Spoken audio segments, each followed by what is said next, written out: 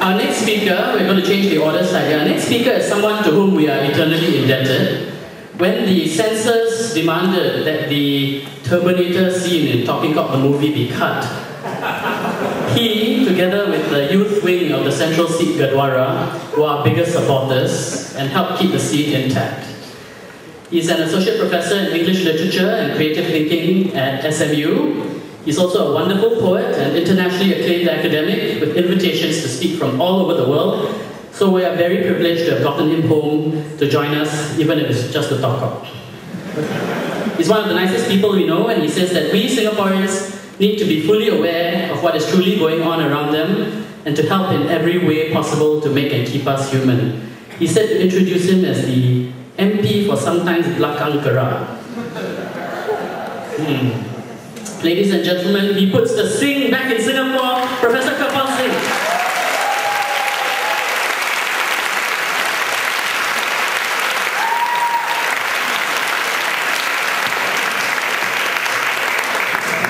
Thank you. Mr. Speaker, sir. I believe that's talker. I'm given to understand that all the proceedings in this august house are absolutely under the auspices of something known as parliamentary privilege. I'm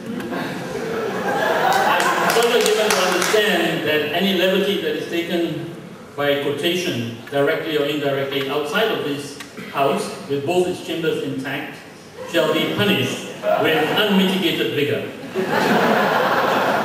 So, coming after two very honourable members, unfortunately who are not standing but seated, I want to address a very serious topic as we celebrate nationhood. And this is the subject of making babies.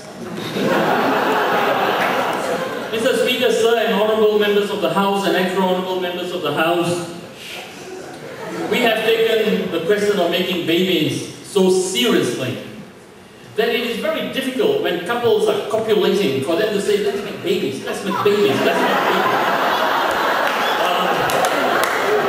I therefore propose, sir, that we set up a committee to look into the very serious implications of making babies a national service pastime. We need to have a lot of fun. Very unfortunately, most of the time in Singapore, we forget that in order to make babies, we've got to do it right. But sometimes doing it right gets confused with doing the right thing.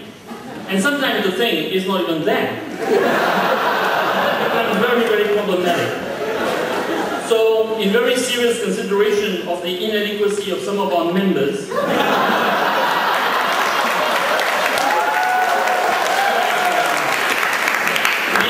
may I humbly recommend two very, very interesting things that we need to read. I would urge every member of this House, as well as those outside, to read The Best of Singapore Erotica, which I'm told has just been published, and also a story called Love Making Clothes, which I'm told, sir, is yet to be published. Now, what happens is that the most important thing about making babies is that it cannot be seen as an economic thing. Because when it is seen as an economic thing, then people begin to count. And when they start counting, they very often go to sleep. That's why a lot of people say, it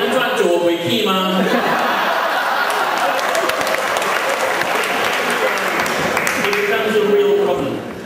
Now, I have very seriously discussed with some of my parliamentary colleagues, and especially in the Talking Cock Parliament, and they agree that this is what we perhaps need to do to remedy the situation. We are told on very good authority that the best babies are made when the female in question is between about 17 and 25, and the male in question is about 19 to 30. So I therefore suggest that we set up a very, very serious act to say that no Singaporean shall be allowed to enter university unless he or she has made sufficient numbers of babies.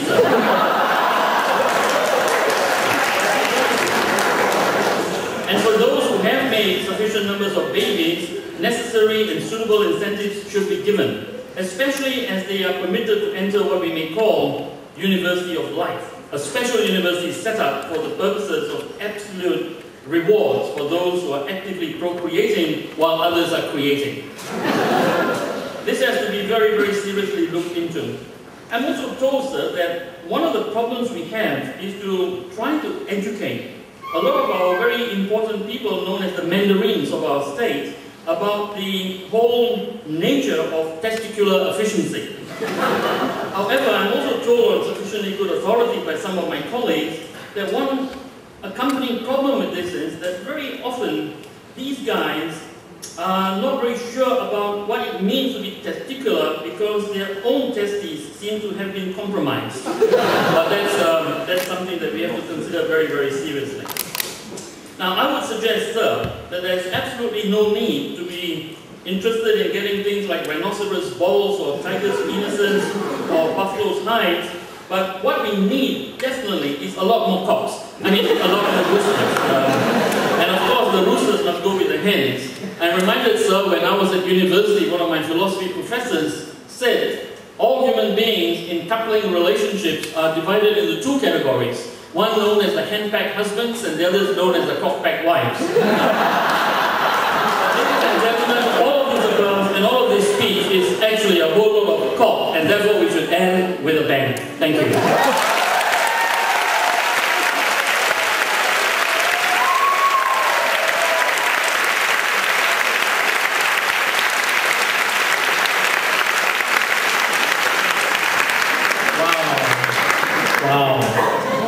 Making babies is NS, sign on liao.